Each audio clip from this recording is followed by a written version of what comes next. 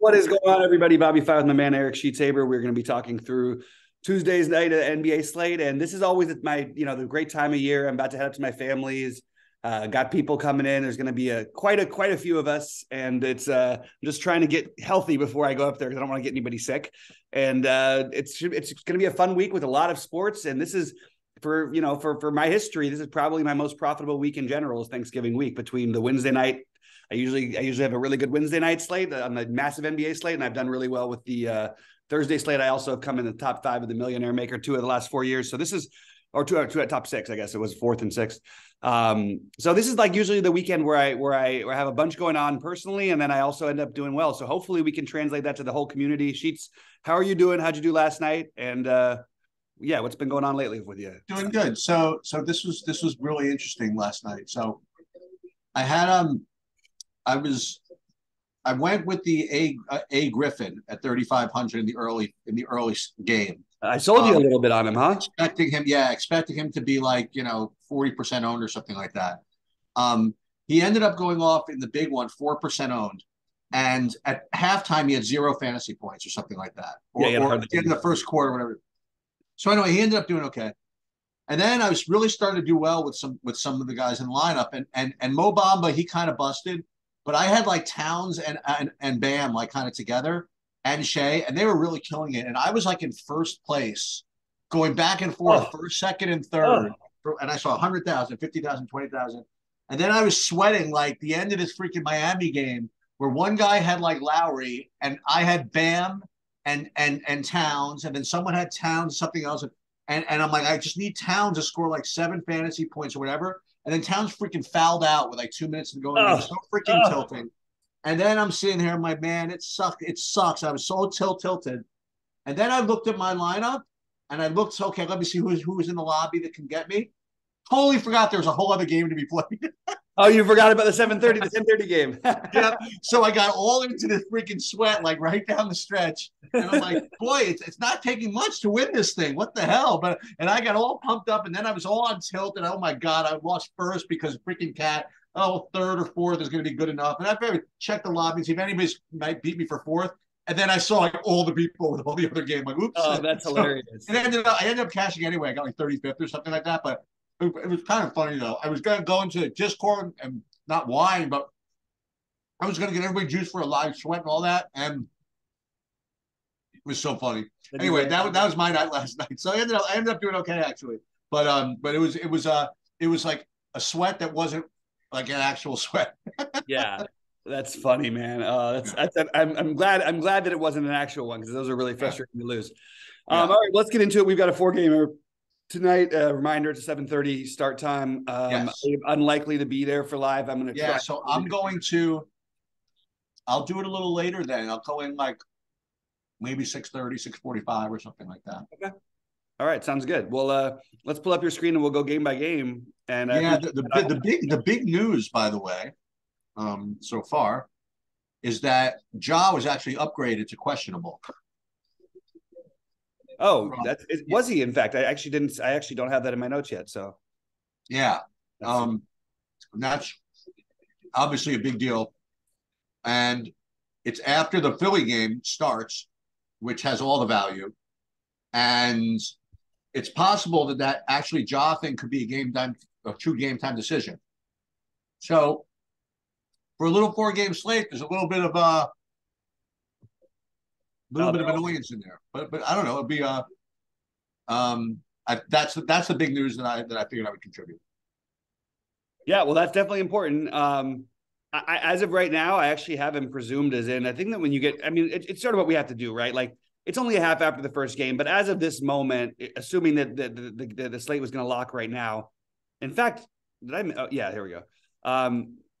Yeah, I I mean, think you should assume he's in at the moment. well, Um, this is the first time of a back to back though, so I don't know. it's an interesting one, but if you get upgraded in the NBA, they Yeah, tend to stick with those things. When they get downgraded, they almost always don't play unless they're like one of 2 guys. But if they don't, so yeah, that is a big piece of news. So we'll get into that one.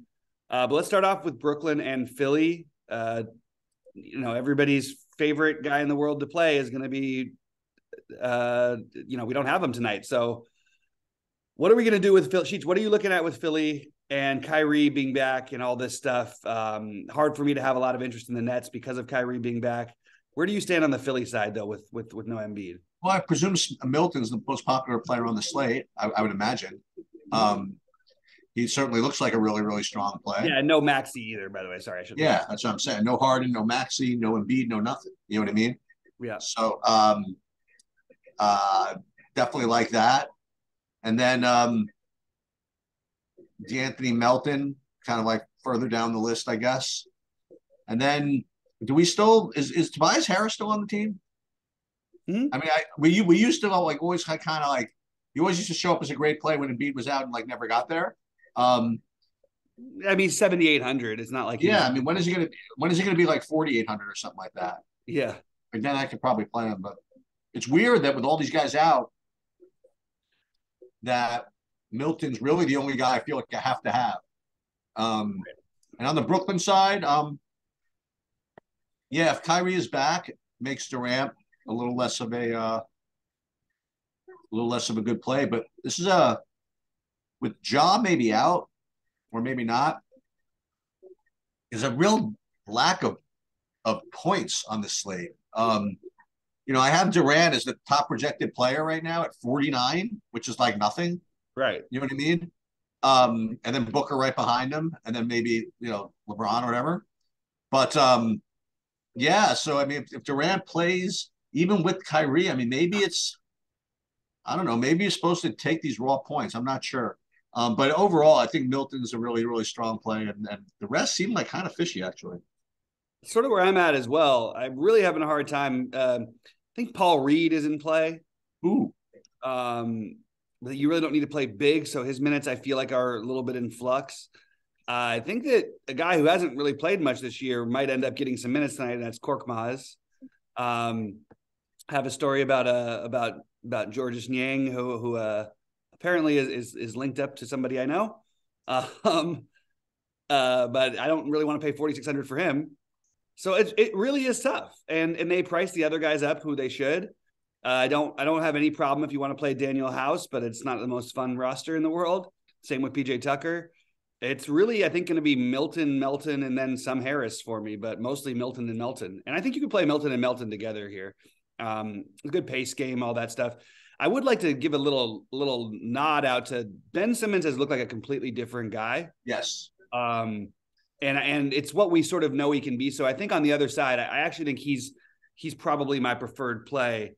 And I think that they're figuring out how to use him, which it shouldn't have been that hard. And he's also such a head case. I don't know whether it's his fault sometimes or the coaching staff's, but it's very strange that it took them this long to figure out sort of how to unlock him, basically. Have him play defense, have him bring the ball up, control the ball in the short roll. You have him setting up you guys for threes or guys cutting to the basket. It's pretty basic. And the last couple of games, they've sort of unlocked something with him.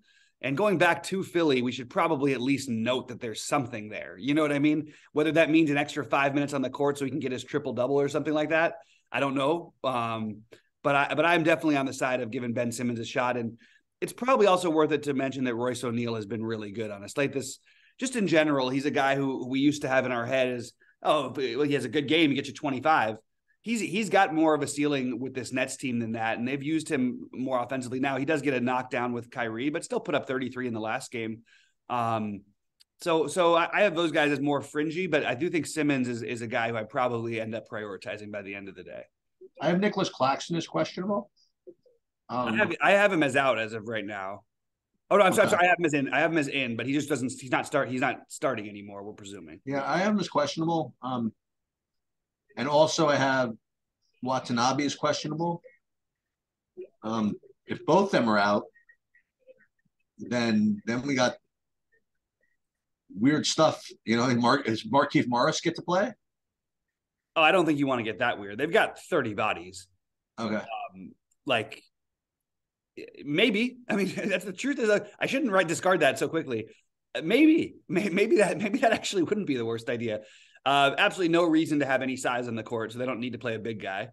All the other guys are, at this point sort of ahead of him. But yeah, I guess if Watanabe and Claxton are out, really what it does is make Seth Curry a better play, and he's already in play as it is. But right now in this game, for me, the priorities wise, it's Milton, Melton, and Simmons as my guys. I'll decide whether I need to play Durant or Kyrie a little later. Is it possible that they just sit Simmons because they don't want him to deal with the take him off of his little hot thing? No, they're not going to do it. No. He's finally playing well. But he's going into Philly. I mean, you want to talk about he'll have the worst crowd response of anybody's had in like 5 years tonight. And the crowd's got nothing else to do with all their starters not playing. It's true. This is going to be the Ben Simmons taunting night. Right. All right, let's move over to Sacramento, Memphis, and obviously the Ja news is the most important. For what it's worth, I will point out that Memphis is only a 1.5 point favorite, and Sacramento's been playing really well, so you could try to attribute it to whatever you want, but Ja playing is kind of a big deal here. Let's assume Ja's in. How do you have this game prioritized? Because I think you're going to want to get a lot of different pieces here in this high-paced environment. Yeah, I always like the two main guys from Sacramento, that being Sabonis and Fox. And if Ja plays, it's kind of hard to not play him.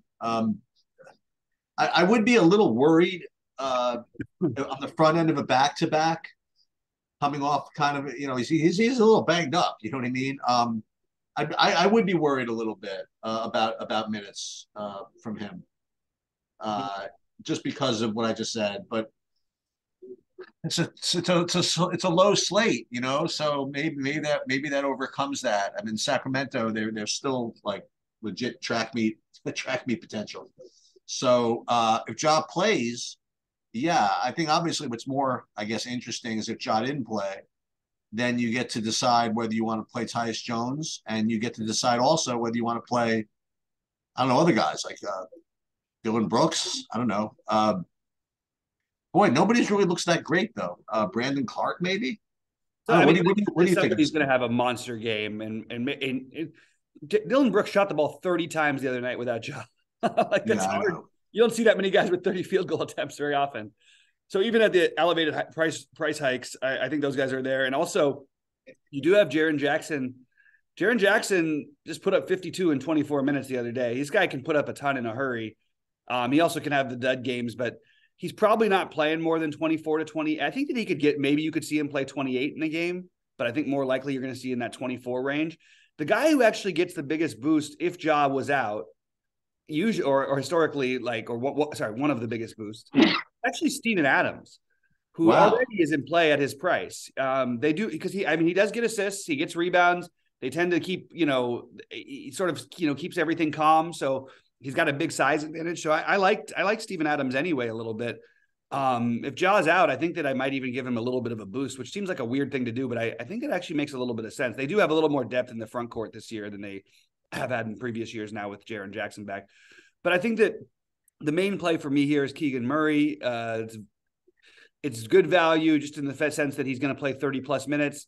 He's a rookie. There's a wide range of outcomes in rookies, but with 4,400 and 30 plus minutes, really hard not to like Keegan Murray. I think you play one of Fox or Sabonis. You could play both of them if you wanted to really go ahead and stack the hell out of this game, but I probably will play one of them, leaning a little bit Fox at the moment. Sabonis, because he won't take Adams away from the baskets, he's not shooting threes anymore, has me a little bit less interested, but I'm always interested in Sabonis. So I like both of them. I just have a little more interest in Fox. And then if Ja plays, he's probably my favorite spend up on the slate. I think he is my favorite spend up on the slate. So it's going to be Ja, Keegan Murray as my priorities, and then I'm mixing in some Adams, one of Fox or Sabonis, if I can get there. I do like this game quite a bit, and I think that taking a shot on Malik Monk is always viable just because he can shoot himself into 30 minutes and 40 fantasy points, and he's going to probably be overlooked at 5,100. So that's where I'm at on this one. Again, reserve the right to change my mind later, and hopefully I can make at least some of the live, but I'll do my best. I just don't know if it's going to happen. All right, Denver and Detroit. The first thing that sort of stands out to me, even without, Jokic and Murray, it's just really weird to see Detroit at a road game in a place like Denver as only 5-point underdogs. It's just sort of like a little bit shocking, you know what I mean? Just visually to get there. With that said, I think you're going to want pieces of the Denver thing. Do you need to play DeAndre Jordan here? I know he sort of became like a little bit out of play for us the other day, and then he ended up, like because of all the other value, and then he ended up putting up 32 fantasy points.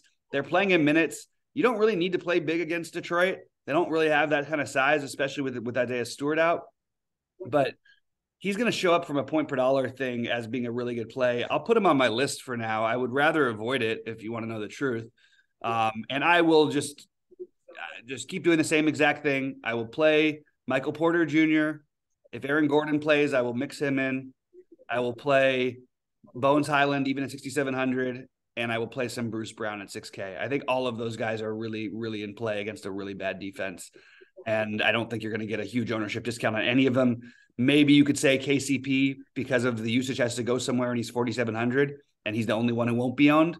But that's all I got to that. In terms of the value, I think on the other side, Diallo is in play, but always a nervous thing just because he doesn't get the minutes, but he's very productive in his minutes. Sort of like Bagley. And I like one of Bagley or Durant. I think one of those guys gets there today. And Killian Hayes, who doesn't project well at 5K, I just noticed that he's been a part of like every winning lineup I've looked at lately by just being that weird value that kind of helps. He only put up 21 the other night, so I guess not every night, but he did have 40 the game before that against the Lakers.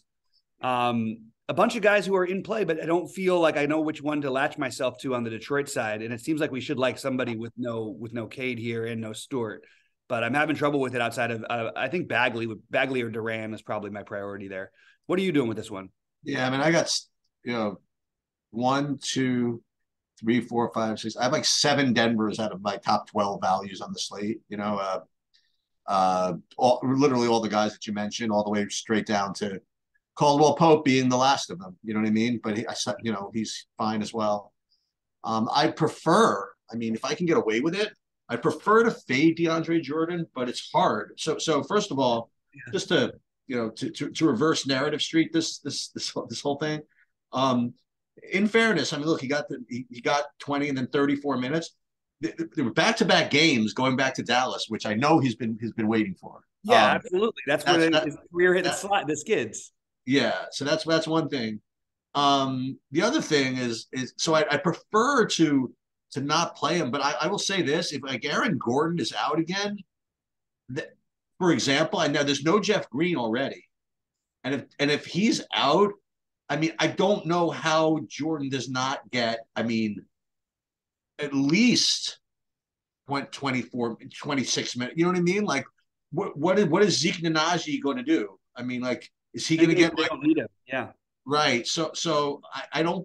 I think it's hard to fade Jordan if like Gordon is out. Like if Gordon is in, I might invent like a narrative, not narrative. I might invent a game flow where they just play like Gordon at the 5 or something like that.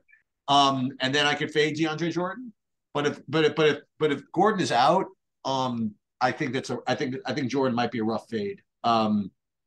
I might do it anyway. If you play a bunch of lineups, all I would say is if you're going to play DeAndre Jordan in a decent portion of lineups, I would suggest at least like 1 out of 5 of those you switch over to Zeke Nnaji or something, because I do think that I don't think that the outcomes are that huge difference between the two of them when you factor in the $1,500 price gap. Just want to throw that out there. And the ownership gap, to say the least. Exactly. And as far as Detroit goes, yeah, I mean the guys you mentioned, Diallo, I guess would be the top. Oh boy, he's 3,200. What is he going to be? 40% owned? I mean, he's like the eighth. He's like the 8th man. Okay. He hasn't played more than 20 minutes this season. Okay. So that's what you worry about with the Diallo. Yeah. And I like the Duran at 4,100 instead of Bagley. I mean, well, obviously Bagley's a better, I mean, Detroit would like Bagley to be better. Let's put it that way. But yeah, I'm into playing one of those two. That's not the worst idea in the world. And Killian Hayes, like you said, I had the same observation. Doesn't actually seem to be smashing, but he does well enough to just sneak into those good lineups because of that price tag all the time. And he's playing minutes, and you know what? We have to adjust that maybe he's a little bit better than, like, he's 21 years old. You know what I mean? These guys, get drafted when they're 19th and they're the number 6 overall pick, 7 overall pick or whatever. Guys have got him ranked number 1.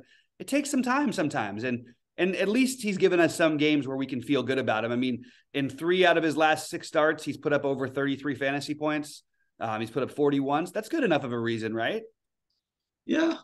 There'll be I think it's going to be I don't want to say a low scoring slate, but it seems weird to say with all this value available, but like all this value is not really getting you anywhere. You know what I mean? Like what value are we talking about exactly? Right? Like this, like the Denver cheapos, like Shake Milton, and you know what I mean? As I'm saying, it's not like you get like 3K value that gets you Giannis and Luka don't even exist on the slate. So yeah, I think that I think you're going to end up playing of these Denver guys. I think you're going to get a couple of them. But like it's cool, like you said. I mean, none of these guys are 3K. You know, you got Porter is a good play at 5,800. So I don't think people are going to pound on him. Who's going to really play? I'm not saying. I guess people are going to. I have Bruce Brown at 40% projected ownership. He's been awesome.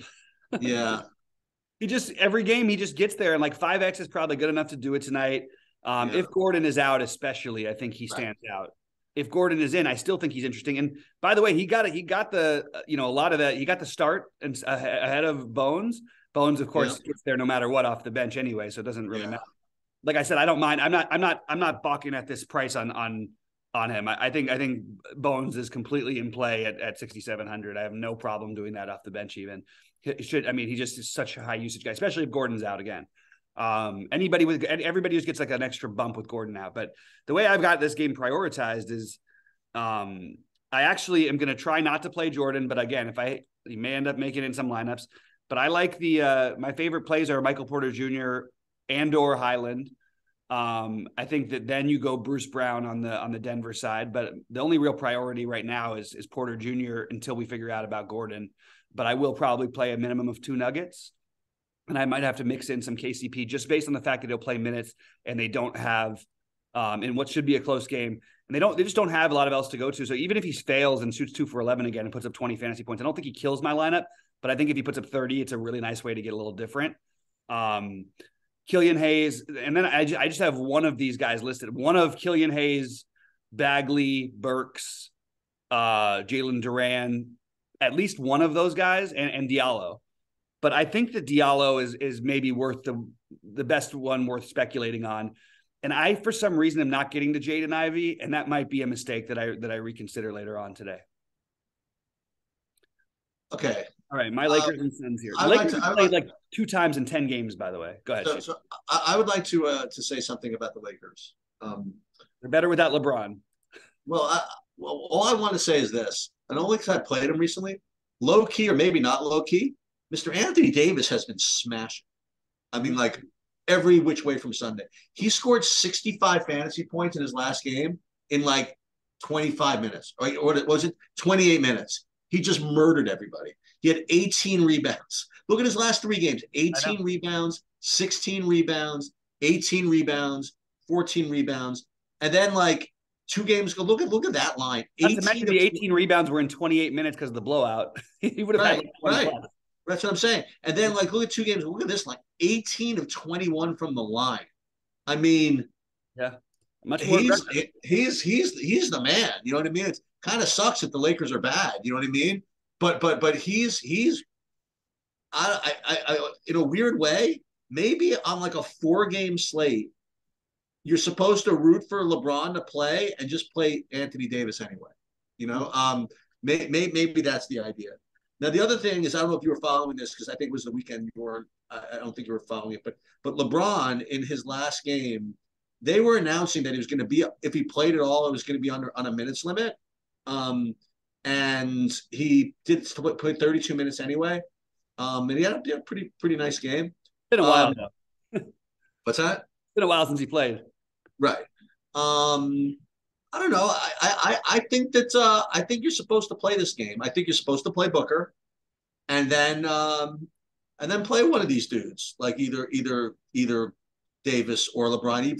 Listen, if one of them is out somehow, well, they're not. What's the name? AD is in. I mean, he's probable. He's playing. But I think even if they both play, I don't know. It's on a 4-game slate. I think it's I think you could do worse. So you play Booker, you play one of those two guys, you sit on your butt and you root for some of this other, other value to bust maybe, or play the value. It's so that you can play Booker and AD together or something like that.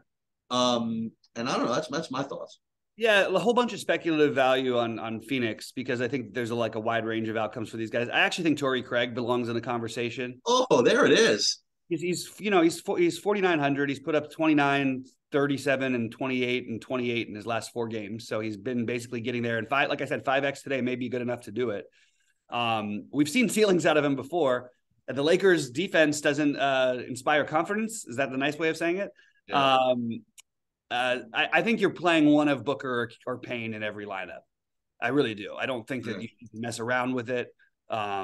I just think that Booker's ceiling is just so immense. And then you see what happens. Booker doesn't get there and Payne puts up 47. You know what I mean? Right. One of them are going to get there basically every time because they have all of the ball handling responsibilities between the two of them and all of the shot creation responsibilities. The one guy who I'll throw out there as not going to project as well, and it doesn't feel like the right play in a lot of ways. And I like Mikal Bridges as my sleeper guy here. So Bridges and Craig are both probably going to be sub 10% or right around there. And I think they're both really interesting to pair along with one of the Payne or Bookers. And would LeBron come back on tonight? I think that everyone seems to think he's going to play, but it's not his old his old buddy Chris Paul on the other side. They've now won 3 in a row without LeBron. I don't know. And even if LeBron plays, I do think taking some Davis, as you were sort of alluding to, just with a different burst of energy and all that, is definitely worthwhile. The guys who we didn't talk about are the other two that I'm interested to see how they play coming back, because we've now got Thomas Bryant, who would be the starting center. And don't be surprised if Thomas Bryant starts tonight and if LeBron's out. That's one thing. And he's 3,400. And he is a good point per minute guy. Dennis Schroeder is the other one at 4,200 that if no LeBron, I would have some interest in. So I'm just gonna say to finish it out, I do like I would give the edge to probably Thomas Bryant as the value play late, and you hope things go your direction. And even if LeBron plays, Thomas Bryant is still going to get close to his 20 minutes. And even in 20 minutes, this guy can put up 30 fantasy points, and not an ideal matchup. They're going to want to play some size. I don't think they're going to want to have Davis on Ayton the whole time. I do think you're going to see a good amount of Thomas Bryant in this game. So priorities for the game: book one of Booker or Payne. Love one of Bridges or Craig as your low owned guy. I still can't seem to want to click the DeAndre Ayton button, but certainly it's in play. Davis being my favorite Laker, and now with some other healthy bodies for the Lakers, maybe they can actually be competitive. So Thomas Bryant and Thomas Bryant or Schroeder are leading the way. So those are my my value plays from the Lakers. And it's really hard to know without LeBron, because if LeBron's out, all those guys like Schroeder and Bryant, I think they actually become like really good values.